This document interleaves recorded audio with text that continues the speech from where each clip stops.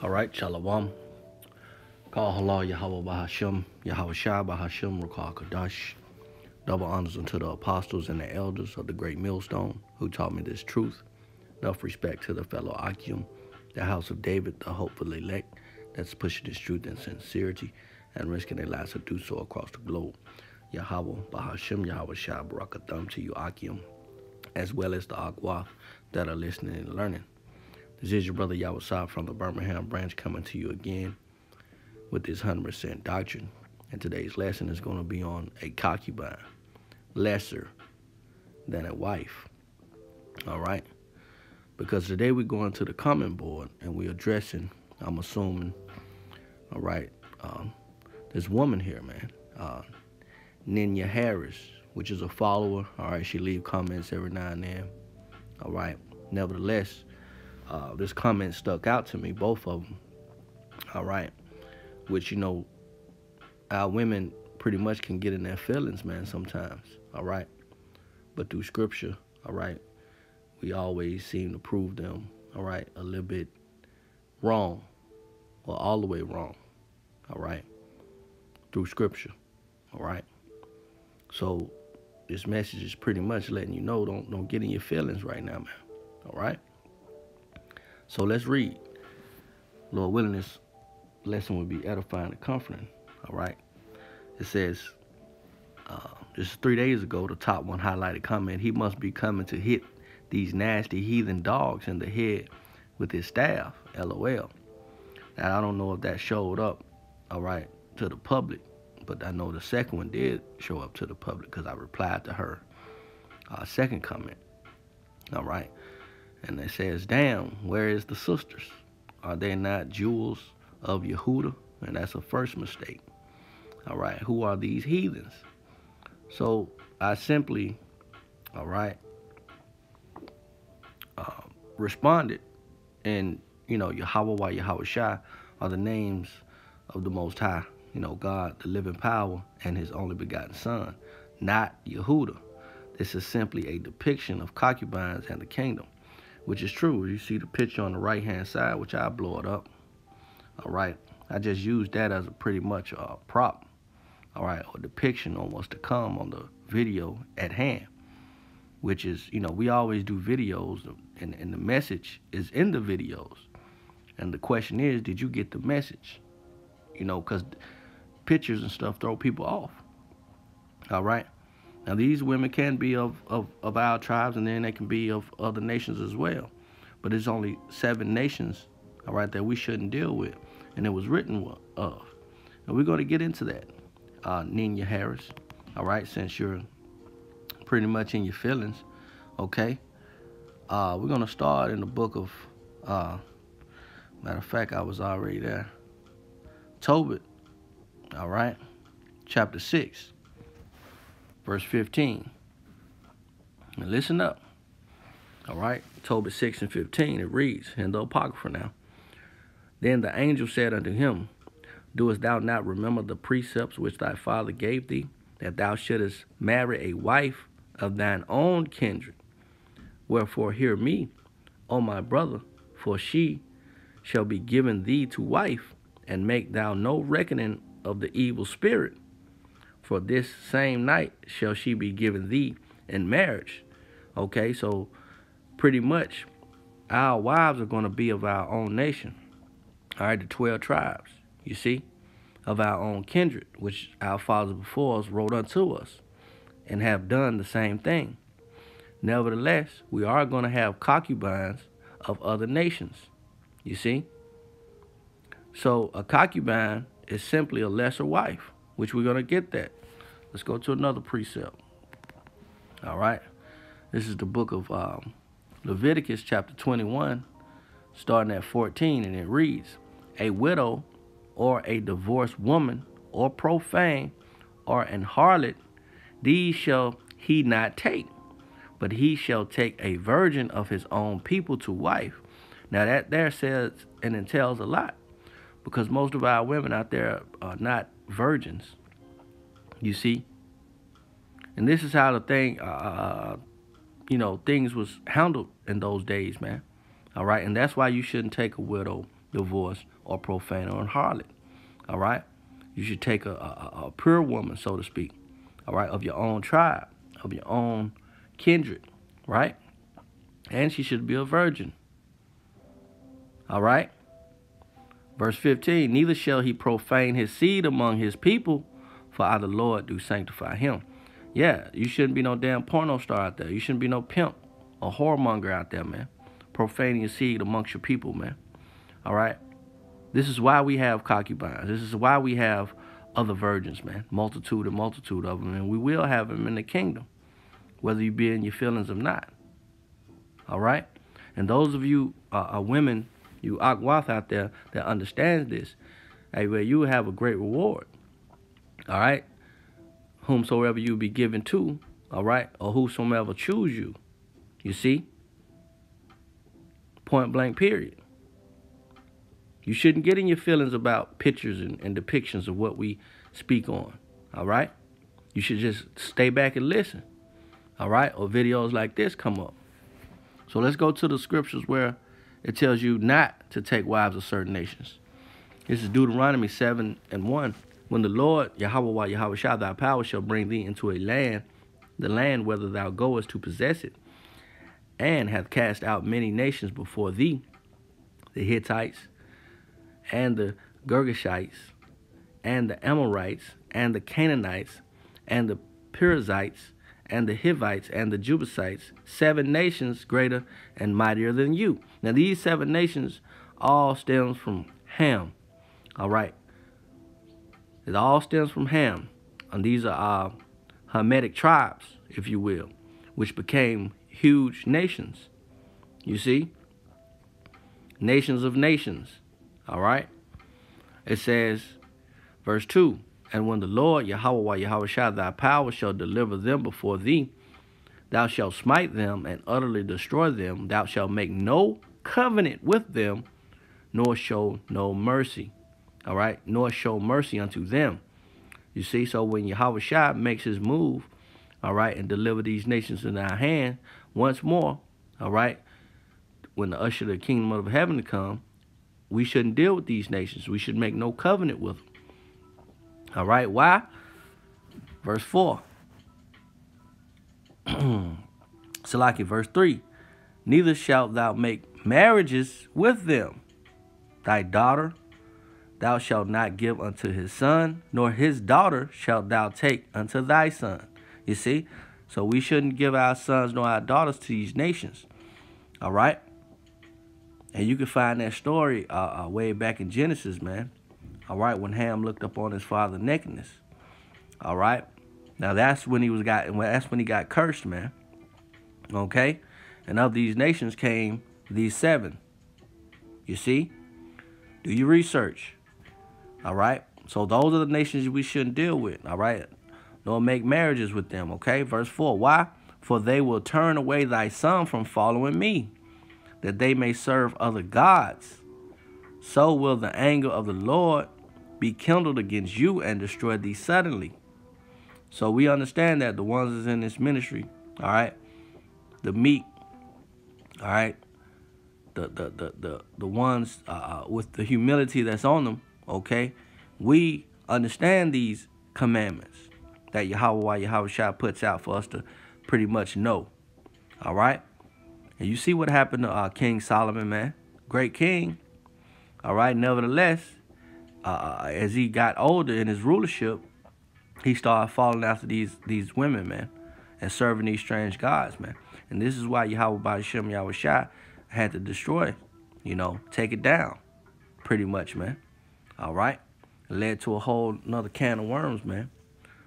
Pretty much whoop ass of YAHWAH bahasham YAHWH. You see? So we have the blueprint on what we can and cannot do. It didn't say we can't take concubines, which is a lesser wife. You see? So let's get some more. Deuteronomy 25, starting at verse 5. Salakia. Genesis 25:5. All right? And it reads, and Abraham gave all that he had unto Isaac. Hey, that's it. entails scripture in itself, man, if you read it with discernment. Who you think Isaac was, man? You see? YAHWH, man. All right? Just like the Heavenly Father has given his only begotten Son, right? Everything is well. Continuing on, it says, but unto the sons of the concubines, and this is how we treat concubines. This is how we treat the children of concubines. All right? Verse 6, but unto the sons of concubines which Abraham had, Abraham gave gifts and sent them away from Isaac his son, while he yet lived, eastward unto the east country. So Abraham had a lot of sons, had a lot of children, right? But he said he gave Isaac, all right, everything. Because why? That's firstborn. You see, there's a law about that as well. If you got a wife, you hate to dwell with her. You know, you have a son and you have another son by another woman. All right, the first son you had with the woman you hate, all right, he's still your heir. You see, he still gets to inherit what you have by law. You see, as it is Abraham, all right, now, and as it is, all right, should be to this day. But nevertheless, you know, people just threw the damn law behind their back, you know. But you got to understand that these concubines, these sons of these concubines, all right, had gotten gifts. But Isaac got everything. Abraham was rich, man. I mean, was wealthy, you see, out of control, man. All right, these are still men you're talking about here, man. All right, so with that, let's get to the word concubine that I got pulled up.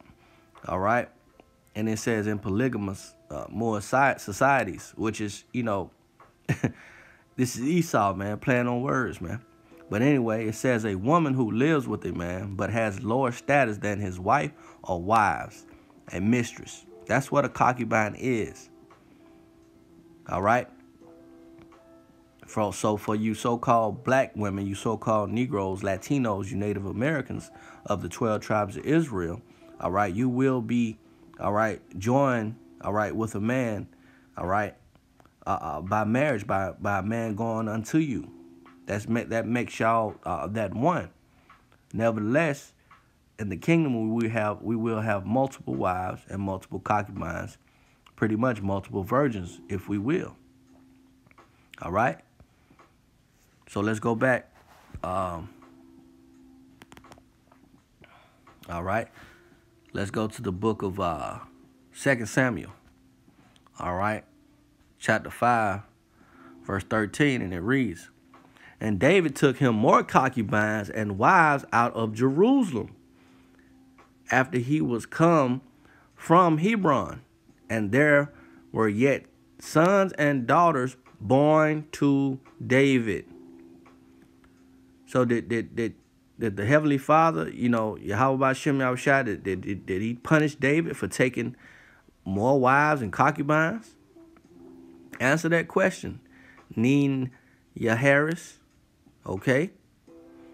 So if you're a so-called Negro Israelite, so-called Negro, Latino, or Native American, okay, and you're pretty much going to be joined to the man of the Lord if you know, do the right thing, which is listen, you know, keep your mouth closed, keep your comments to a minimum, shalom, you know, the water for the edification or not, you know, we're still going to continue to push this truth, all right, with all faith and sincerity.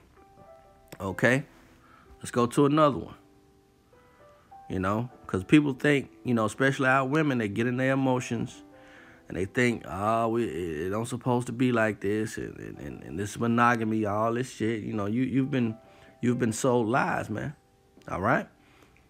With the wealth that King David had, along with King Solomon as well, after King David, I mean, what you gonna say? What you gonna do? Say, no, you can't have that. All right? No, you can't have that, women. Hey, man, back in those days, man, women was competing, man.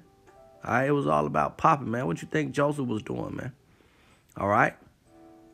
The wives he had handmaidens, man. Was given to him, man. You see? And it's going to be a kingdom to come like that, man. All right.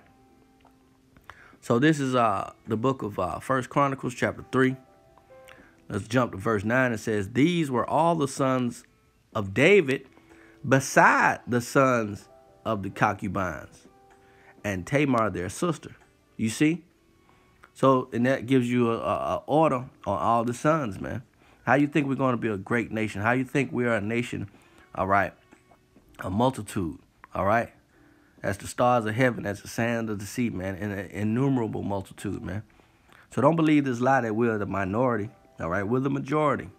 The scripture tells us so. We're scattered all amongst nations, man, looking like all these other nations, man. You see? So this is what you got to get in your skull. Don't let the, all right, the picture fool you, you know? Don't let the picture fool you, man, all right? Hey, the women of the Israelites, man, they the baddest ones, man. Y'all the cream of the crop, if you will. You know? Here it is. White women want to have your bodies and have your looks and have your lips, have your hips, have your shapes. Nevertheless, you want to go out and get blonde damn hair. You know? You see how low our women are? You know? As a nation too, man. I got brothers out there profaning their seed amongst their people. All right? Against our people. You know? Shit, man.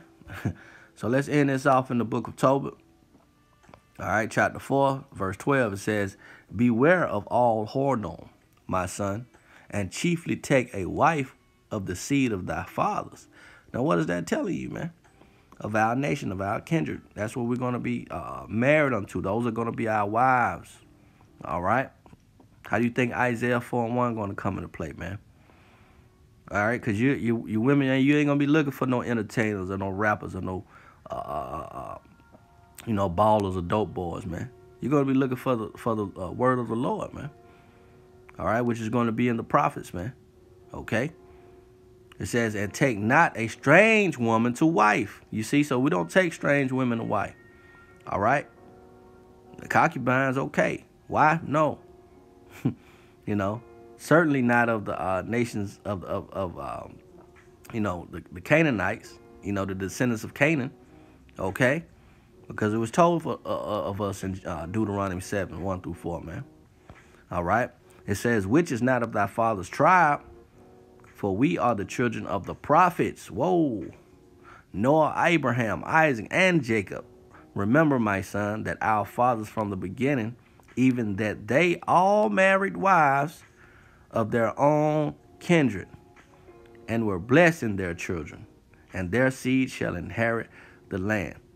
Who is that talking about? The descendants of Abraham, Isaac, and Jacob, man. All right, the true prophets, man, of the Lord. YAHWH. All right, to understand these parables, to understand these breakdowns, to understand the laws. You see? Understand that we should walk in them. All right? Make full proof of the ministry. So that don't, we leave no stone unturned. Okay? So, back to the, I hope your question was answered. It took me a little minute to get to it, bigger fish to fry, but nevertheless, here you is. All right, so with that, hey, I pray this lesson was edifying and comforting. I want to give all praises, glory, and honor to YAHAWAH, bahasham, YAHWASHI, bahasham, rawqa, quadash. Till the next time I say shalom, on to the next one.